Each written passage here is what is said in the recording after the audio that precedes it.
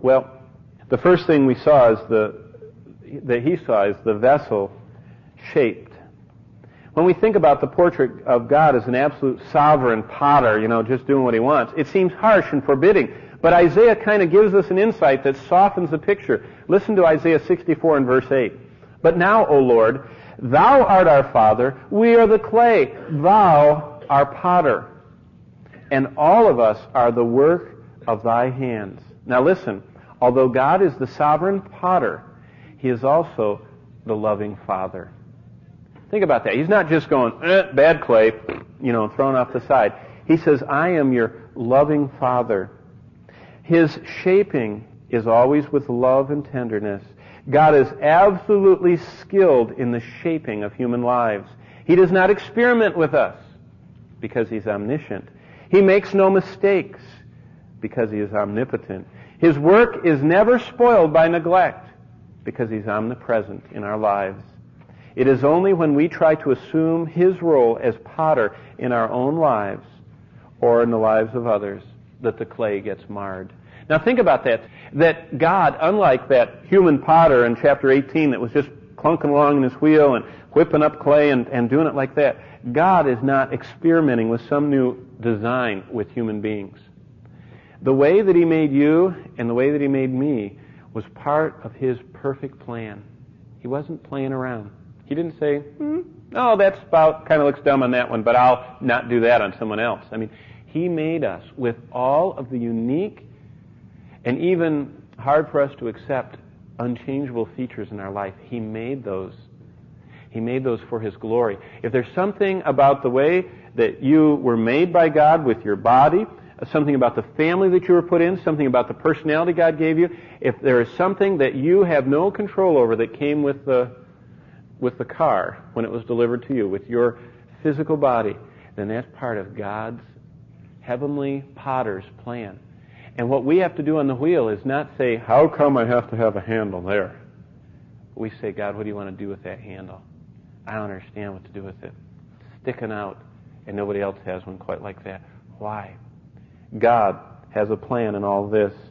And he, when we yield to him, is the heavenly potter. The wheel of our heavenly potter molding our lives, and remember that potter was clicking along with this treadle kind of thing, like an old treadle sewing machine, and it made the circular table spin. And then, as you know, you have to throw the clay on dead center, and there's a lot of spiritual applications to this, but the spinning wheel represents the circumstances and events that make up each day of our life. You see, it's not like that God shaped you back then, whenever back then was. Did you know that God was spinning along the wheel of our lives today, and his finger was coming in with something that maybe was a little trial at work or at home or at school, or maybe it was last night or whatever, and God's fingers are pressing into our lives, and sometimes it's very uncomfortable as he pushes in on us. He uses the events that make up each day spinning through our lives. And our response to each event that God sends to us is part of the shaping of our character. Remember that we're all still in the wheel, and God is still shaping us. And some people, they just give up. They say, oh, I'll never do anything for the Lord. And that's the ones that he has to just take off the wheel because they won't respond to his shaping. The clay of our life was chosen by God.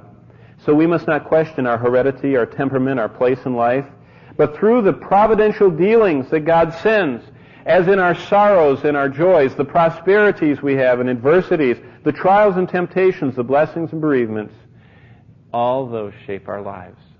It says in verse 4 that the vessel was marred. Listen to verse 4.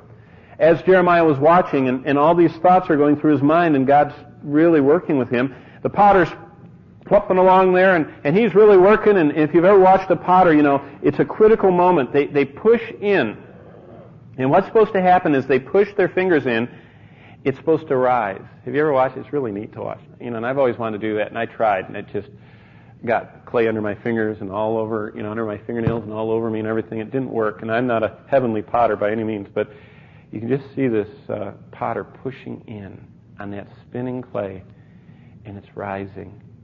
And then maybe he's got his hand inside and he's trying to to make it just the right thickness as he's coming up. And just as he was doing that, look at what verse 4 says.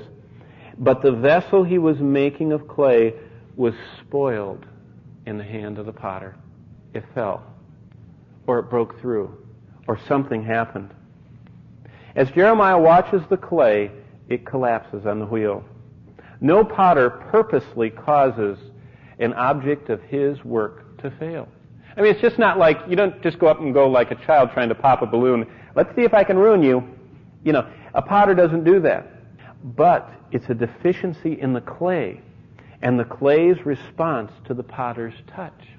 Sin of any kind will mar us as God's vessel that he is making. Be it a resistance to his will, and you know, the great people, the great servants of the Lord of the past, that their lives we look to now as lives lived for the Lord, those were people that were so sensitive and never wanted to disobey the will of the Lord. I remember when I was little, I used to read a lot of missionary biographies, and I remember C.T. Studd, the cricketer pioneer, as the title of the biography was. He used to go through his Bible, and he had a little pen, and he would put a little check mark by every verse that he knew he was obeying. And any that didn't have a check mark by, he would always pray over them again until he could say, okay, I'm obeying you there, Lord.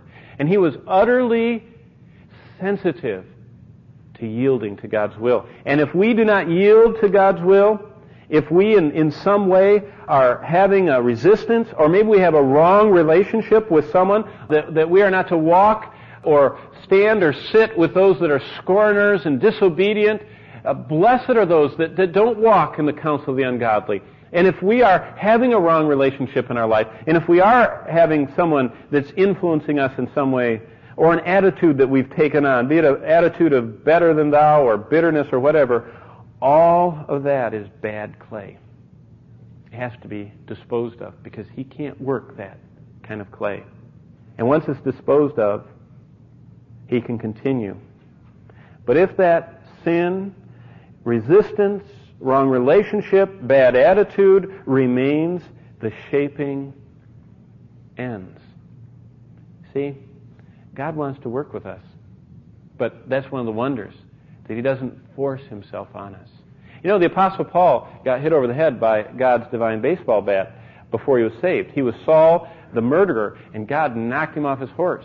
You know what Paul's testimony was of that day?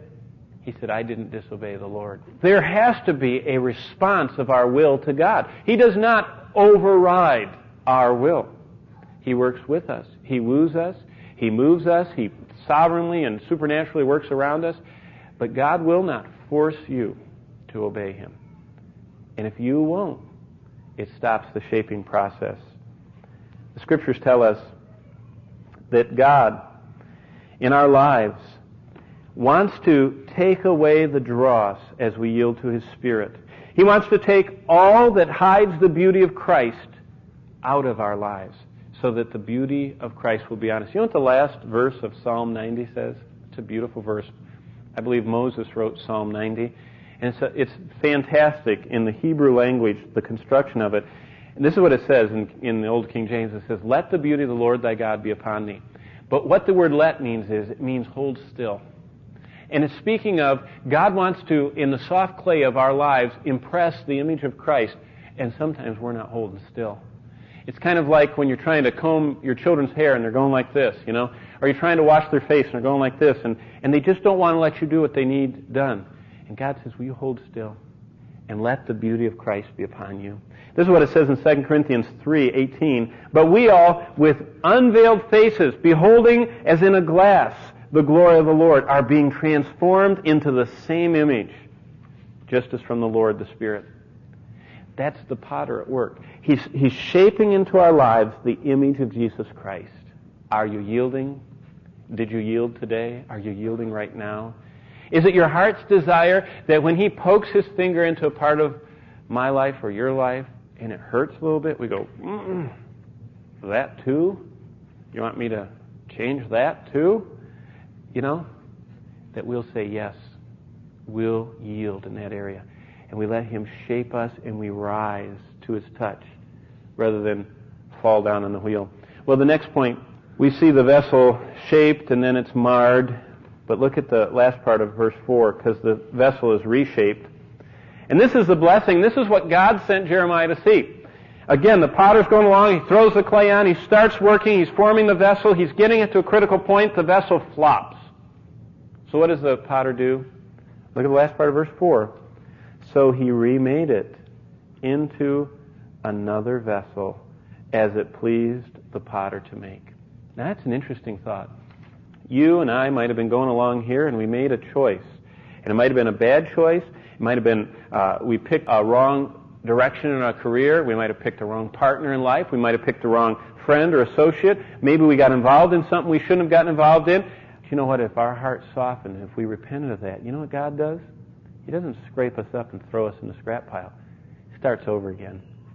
And what's neat is, and when I used to pastor the 864 senior saints at Grace Community Church, that's how many were there when I got there. And I started burying them one a week. And because people, when you have 864 people with a median age of 78, you have them dying like this. But you know what? I spent a lot of time at bedsides. I spent a lot of time in ICUs and the people that were in the cancer hospice deals and everything else. And I remember talking to those people, and one thing that impressed me of the saints, every one of them said, "He's not through with me. He's still shaping my life." And you know, I thought about that clay. And I thought, you know, there are some 30-year-olds that are hard as rock. God's not going to do anything to me. And I saw some 90-year-olds that God was still putting fine points in and reshaping their lives. And what's neat is, as we read in the book of Joel, that God will give us back the locust years. I mean, we can have a whole part of our life that was totally lived for the flesh and the sin and for the world. And God says, I'll just throw that into the scrap pile. I'll remake you into something else for my glory. And that's the blessing. And that's what God wanted Jeremiah to see. What hope comes as we see the potter softening, reworking the clay. Here is the blessed message of hope that God offers. He doesn't throw us away. He reshapes us. God is the God of the second chance.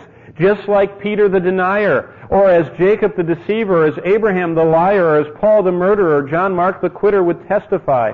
The Scriptures are full of the testimonies of those who submit to the potter and are shaped into vessels that are fit for the Master's use.